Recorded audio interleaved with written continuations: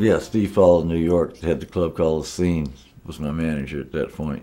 He flew down to Houston and said he wanted us to come to New York, and we were real glad to do that.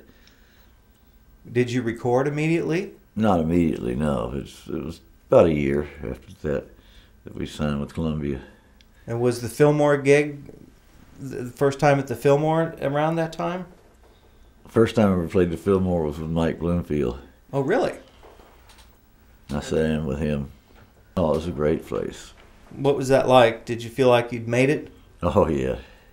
Steve wanted me to play more rock and roll, and the band I had wasn't a rock and roll band. It was a blues band, and after a couple of years, he had the McCoys stand up at his house right next to mine, and we just started jamming together and decided that would be a good thing for us to get together. Rick is a good blues player. Oh, yeah, he is. Well, it just worked out fine. And you worked with him for quite a while. Yeah, we did. And you're still doing stuff, right? Oh, we play together once in a while, yeah.